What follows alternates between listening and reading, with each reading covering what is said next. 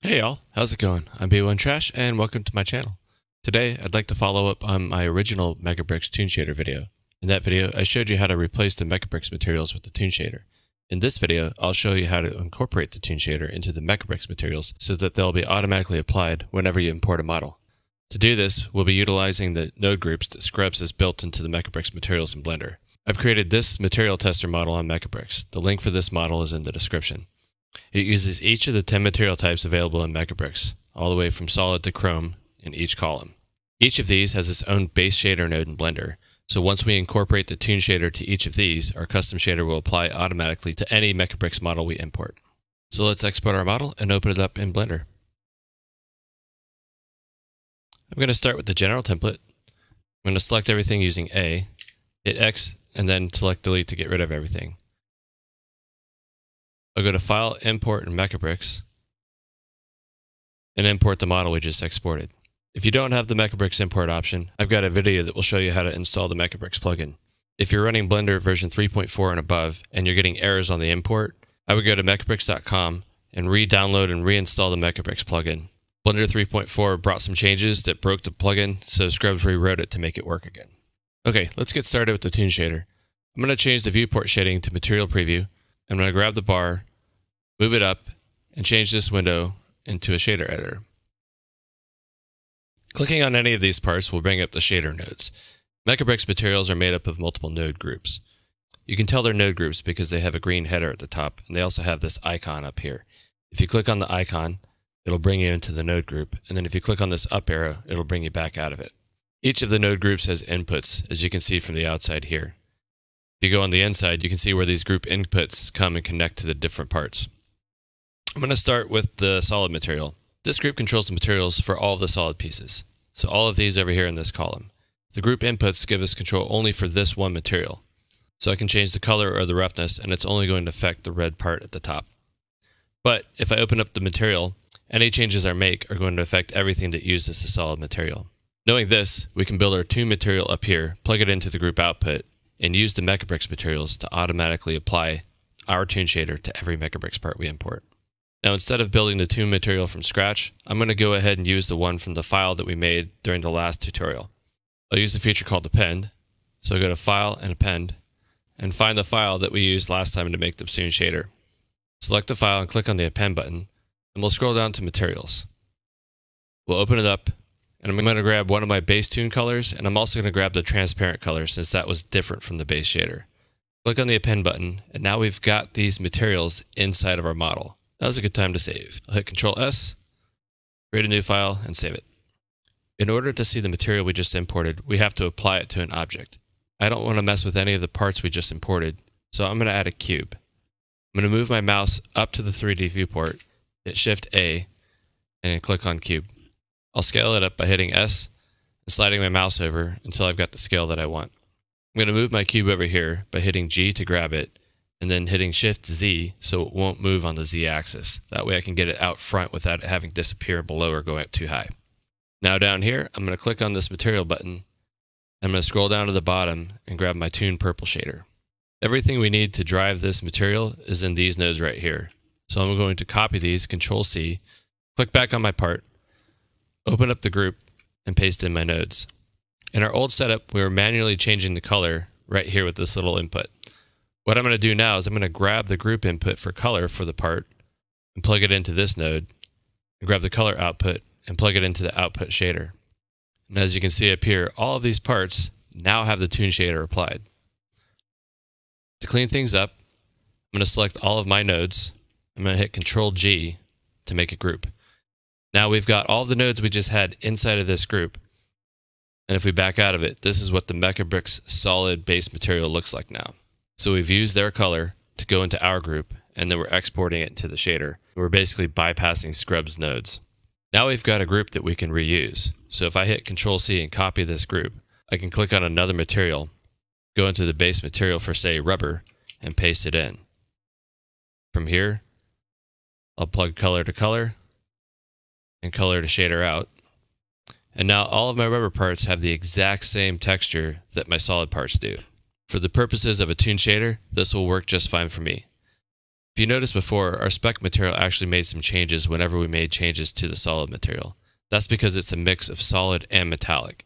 So let's work with metallic next, and what you'll see is when we fix metallic, we'll also fix the speckle. So I'll click on one of my metallic parts, go into the base material group, paste in our node, connect up the color, and then connect the color output to the shader output. And now all of our speckle parts and our metallic parts have been fixed as well. We can do the same thing with the pearlescent. Paste it in, grab the color, plug it in, and that's been fixed as well. I'll do the same thing for the chrome, but I'd like this one to display a little bit different. So again, we can see that this node group is being shared across different material types. For chrome, I want it to be different. So if I click on this number, it's going to make this its own node group. So now any changes I make in here won't affect the other types of materials. It'll only affect the chromes. If I come in here, I can go to my principled shader. I can grab metallic and turn that up. It's just going to make it look a little bit different and hopefully separate chrome for other materials. You can do this with anything you want. Remember, anytime you want to change something for just one type of material, make sure you're making the node group unique. Otherwise, you'll affect previous materials. Next up, I want to work with the transparents. So I need to get the transparent toon shader up. So I'll click on my sacrificial cube and add the toon trans blue shader to it. I can copy all the nodes, click on one of my transparent parts, go into the base material for it, paste these in. Let's move these up here out of the way and get things ready to go. Now, one of the interesting things about group inputs is you can duplicate them. So if I hit Shift D, this will duplicate the group input. I can bring it up here and I can plug things in. It'll still be down here, but it'll be here as well. So it's just two different instances of the group inputs. Now, two extra nodes that transparent parts have that solid parts don't have is diffusion factor and emission. So what I want to do is I want to use these to drive some of the values we have inside these nodes. You can take the emission, tie it into our value in the multiply node, then we'll come down and grab the group output and duplicate it and bring it up here just to make things neat. Now we'll select all of our nodes, hit Ctrl-G to group them, and now we can back out. And we can see that our node group is a lot cleaner looking. Now in the 3D viewport, we can see that all of our parts have turned black. So why is that? Well, our material is an emission material, and it's using this group input for the emission. If we back out of this, we can see that our emission value is 0. And if we drive that up, we can see now that we're emitting something. So to make sure we've always got some type of emission going on, we'll go in ahead and edit our node group. So we'll drive back in and take a look. So this value here is what we're picking up from the Mecabricks emission input. If we look down here, it runs into this multiply node. If we multiply by 0, we get a value of 0. So to fix this, I'm going to move this over, hit Shift A, and search for a math node. I'll drop that in on the value, and then add in a value of 1. I'll move these over to give a little bit of space. But now if we go back to the base material, we can see driving up the emission value here is going to affect our part. If we want to control the emission values for all of our parts at once, all we have to do is come in here and adjust the emission value inside of our node group. If you want to have individual part control, leave it back at 1 and then control your emissions from the outside. And the last material we're going to work with is Milky, which is basically glow in the dark. So because it has this emission to it, I'm going to copy the node group from the transparent materials because that is already dealing with emission. So copy that, come back over here, drill into our base material and paste it in. I'll duplicate this group input, connect the color to color, connect the emission to our value, and then connect the color output from the node group over to the shader. Now we should have our glow in the dark piece is complete. However, if we want to make these different from the transparent pieces, again, we talked about this little number here. If I click on this node group here is now going to be different from these, which all use the transparent group. So now I can make changes here, drive this value down, and you can see only these glow-in-the-dark pieces have changed, and none of the transparent parts have been affected because the two different groups are separate now. And with that, we've got our base materials built. Now, if you want to tweak things, for instance, making the rubber look different from solid, we can go in and click on the rubber material, go into our base material, and look at this number here. This is being shared between solid, speckle, and rubber. If I click on this, this is now just the rubber material. I can go into the group and change around my parameters, and as you can see, rubber is now its own thing. There's one last material I want to show you. Let's open up our cube and select a new material. If I scroll up to the top, I've got this one with the F in front of it. This is MB nodes. If I click on that, the material disappears. And that's because this material isn't actually designed to be used as a material for things. Instead, it's actually a collection of all of the groups that Scrubs has put together for Mecabricks materials. And these 9 groups right here are the ones that we just modified. So if we go in and look at Base Solid, we can see that there's the group change that we made. So we don't need any of these parts anymore. I can right-click on the Material Tester collection and select Delete Hierarchy, and that'll get rid of everything. Now the last thing we need to do is add the outlines back in. I'm going to add one of these materials to our cube just so that we can see everything that's going on. I'm going to make sure that my mouse is in the 3D viewport, hit Shift A, and add a grease pencil blank object. Now down here, I'm going to click on this wrench, which opens up the modifier tab. I'm going to add a line art modifier, and I'm going to use a collection for the outlines.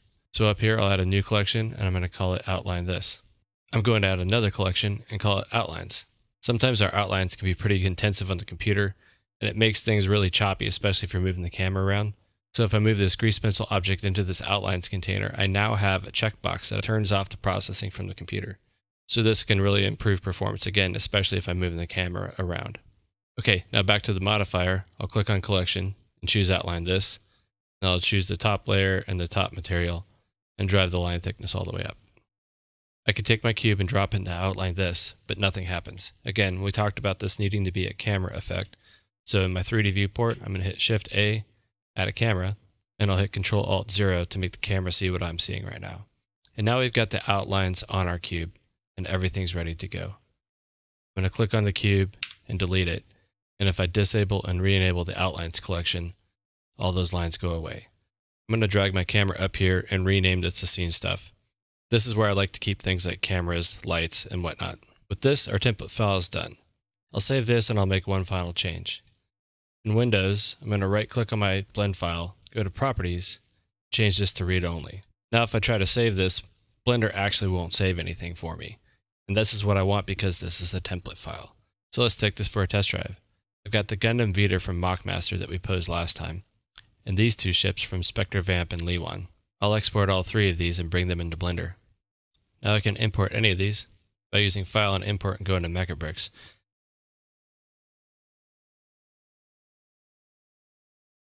Now when we zoom out, the model disappears. That's because Mecabricks models are pretty big. If I hit the N key, it's going to bring up my options on the right. If I go over here to View, I can click on this and increase the clip end. What this does is it tells the camera to look further out than its base default of 1,000 meters. I'll reposition the camera with Control Alt 0, and if I hit the Home key, it's going to maximize it in the window I've got. Since I don't need the shader editor anymore, I'll drag this down and hit the Home key again so that I've got a good view of what I'm working with. As you can see, the shader's applied, but the lines aren't. So I'll take my model collection and drop it into Outline This. If I toggle my outlines off and then back on, wait a little bit, the lines will pop in. Now if you look down here, you can see some of the foot is clipping out of the picture. Why is that? We came up here and fixed the clipping in the view, but we're still missing it in the foot. That's because we're actually looking through the camera right now.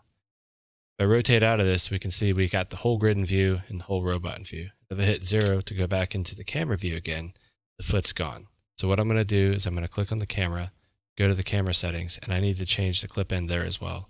I'll add a couple zeros, and that'll fix the clipping issue that we had in the camera. So for every camera you add, you're going to have to adjust the clipping in it.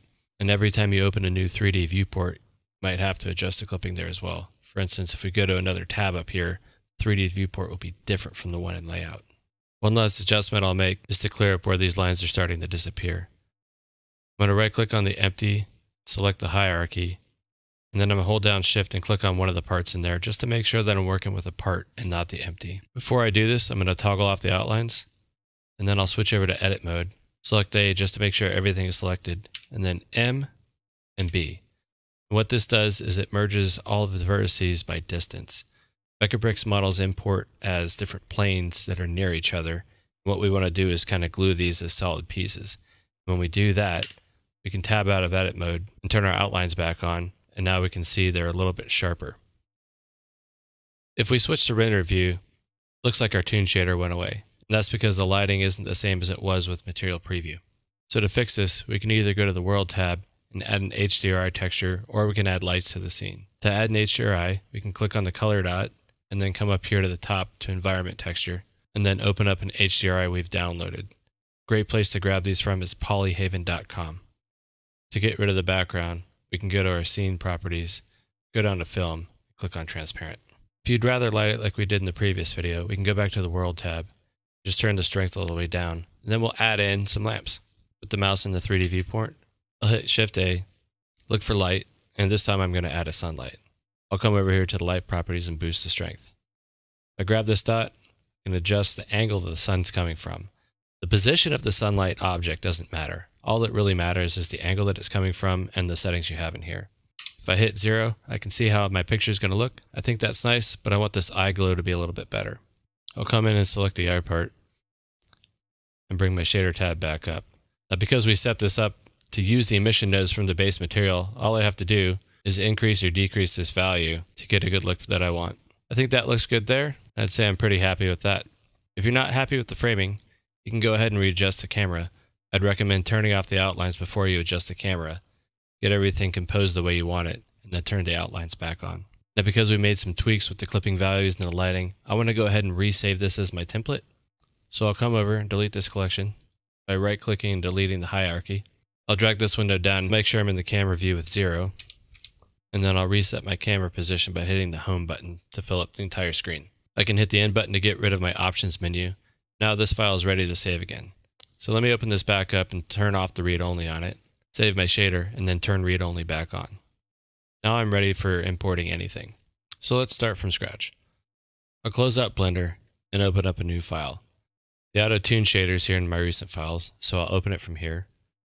Now I can go to File, Import, Mecabricks, find a model to import. Now it doesn't look like the Toon Shader is applied yet. Instead, we're in the solid view. So we'll switch back over to the rendered view. Now we've got the Toon Shader applied. I can come in here and adjust the emission on my lights. And if I want to add the bloom, go back over to my Eevee settings and enable bloom here.